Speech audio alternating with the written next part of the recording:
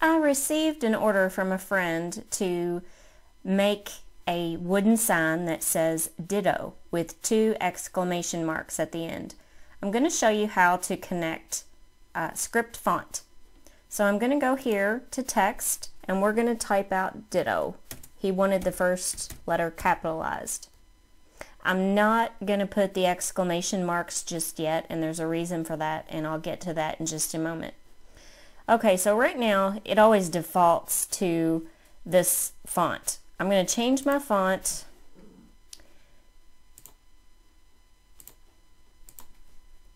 to something script.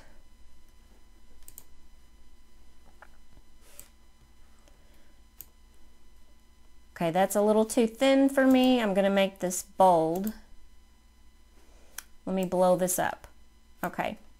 As you can see, these are not connected in any way. So what I'm going to do here is I'm going to decrease my letter space just a little bit. You can actually put the number in here, or you can just move the arrow. Now this is not going to connect them all the way that you like it. I just like to bring them a little bit closer together. Actually, I'm going to go up one more. Okay. At this point, I'm going to ungroup. Now they're all separate letters.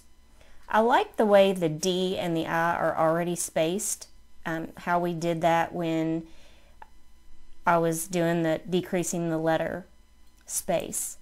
So I'm going to move this T over. And what you don't want is something like this, like a little gap. So we're going to make sure that we cover that completely. Okay, we're going to bring our other T over.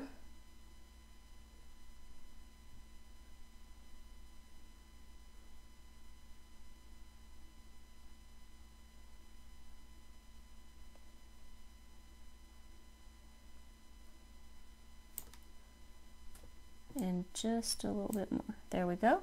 And then finally we're going to bring our O over. And once again, you don't want to have little pieces hanging out.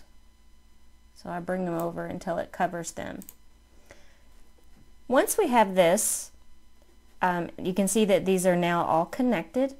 I'm going to highlight this. And as you can see, we have all these different files. All these letters are different files. So we're going to weld it together and it all becomes one file. Now he wants 2 exclamation marks at the end. And the reason that I'm doing those separately and I didn't include those is because I want them spaced a little bit farther away. So I'm just going to add my exclamation marks and I'm going to actually space those a little bit further apart. Maybe 1.6. And I'm going to bring it up here. And it's how I usually try to line these up is I put it right here.